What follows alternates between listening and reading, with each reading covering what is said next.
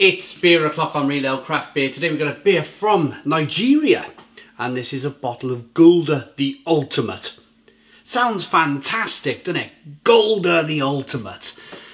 It's a 600 milliliter bottle, very rare sized bottle. Normally 440ml bottles, 500ml bottles. This is a 600 milliliter bottle, and I picked it up and I was like, ooh, that feels slightly bigger. And then of course I read the back of the bottle, yeah, and 600ml. I love the glass, the way the glass is, what's the word, embellished. It's got an engraving on the glass. Beautiful. GulderNigeria.com. Made with the finest ingredients. This is a lager and it's coming in at 5.2% ABV. Love it. I love the label. I picked this up in Home Bargains, a local kind of UK bargain shop. It's got a foil neck with the Gulder on the neck. It just looks good. It does. It looks and it just feels. I love the way that my hand is struggling to go around the bottle. It feels rather manly. Right, let's get it out into a glass, see what we get. The beer itself was around £1.50 for a big 600 milliliter bottle. I only have 500ml glasses.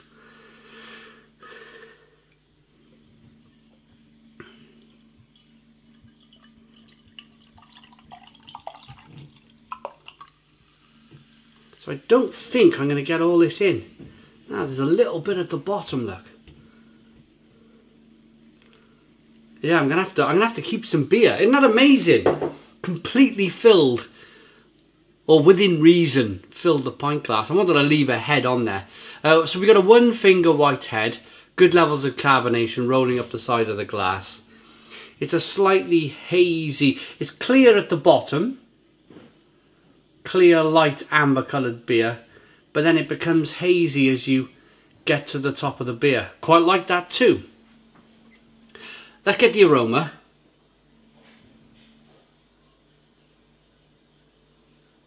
Oh, it's really grainy. Oh yeah, it's really grainy.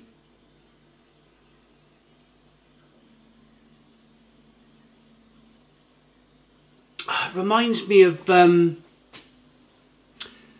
you know, the top of a custard cream biscuit, like the white biscuit, not the cream but the biscuit, or a wafer, like a Jacob's cracker, wafer biscuits.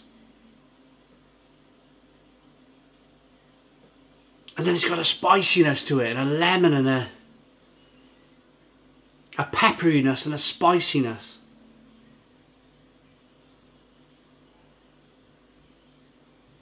Let's dive in. Cheers everybody. My first Nigerian lager. But I think I've had a Nigerian beer in the past because I've had Guinness Foreign Extra Stout, which I believe is brewed in Nigeria in the Guinness plant out there. So I have had a Guinness, a beer brewed in Nigeria before, but never an actual kind of lager-like beer. So let's dive in. Cheers everybody.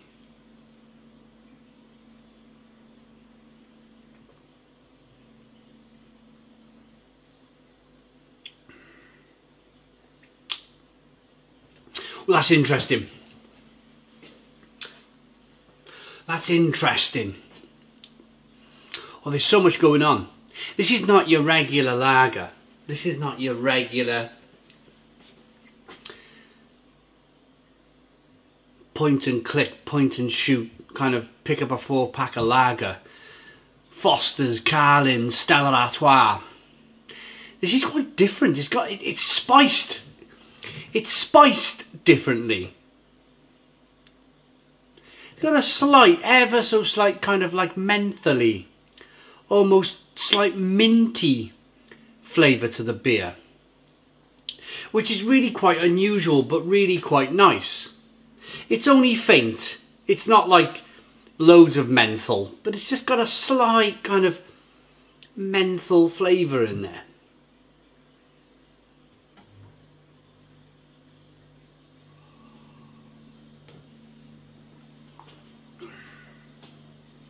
The beer is nicely carbonated. Carbonation pushes the beer on the inside of the mouth, releases more flavour. It's a nicely brewed beer. It's an expertly brewed beer. It really is. I've never been to Africa. I would love to go to Africa. The closest I've ever got to Africa was your Tenerife, your Lanzarote, your islands just off North Africa. So I've been in the region, if you like, but they're governed and known by the Spanish. So there's Spanish islands. It's not like I've ever been to Africa, but I would love to go to Africa, and I'd love to sample some of their beers. It's nice to be able to sample this beer in the bottle over here in the UK, but the difference is it's had to travel thousands and thousands of miles. And I think to have a pint of this on draft in a Nigerian bar, I think it would be a completely different beer. It's nice. It's nice. I do think it's slightly suffered from the travel. Maybe that slight menthol flavour wouldn't be in the beer if it didn't have to travel a few thousand miles and then sit on a shelf in Home Bargains in the UK for however long it sat there. In fact, it would be good to have a look at the date at this point, wouldn't it? Just to see. There is a date. It is very faint. So drink by the November 2021. Drink this by November 2021. So it's now July. So we've got about 4 months. It's in date by 4 months. But yeah, I just think it's the travel that's just taken some of the edge off this beer.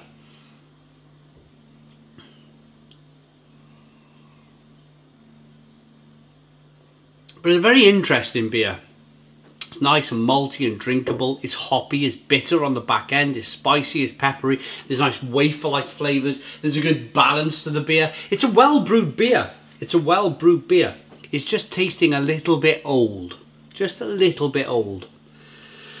Right, who brews this beer then? Brewed and bottled under licence from BPI, the Netherlands, by Nigerian Breweries PLC. Iganmu House, Lagos, Nigeria. I'm going to do a very, very quick, if you don't mind, a very, very quick. Never done this before. Never. I'm getting Untapped out on my phone, and I'm getting the barcode scanner out, and I'm going to scan the barcode on this beer. Yeah, so it's not. I'm just trying to find out who owns it. So it's Nigerian Breweries PLC, 5.2%. So it's not owned by like Carlsberg or Heineken or anybody like that. Just Nigerian breweries. Let's rate it. Let's rate it. Gulder beer. Pleased I got my hands on it. I love to try different things from different places. I'm a man of the world. I like the imagination. I like the imagination of thinking I might be in Nigeria one day drinking one of these beers. It's just how I am as a person. I like to travel, I like to see new places, and I like to experience culture. So I'm going to rate this beer.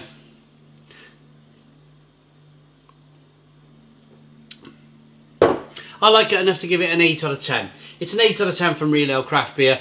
Please put your comments in the comments box, subscribe to our daily beer and food reviews, give us a big fat thumbs up. Boom, cheers.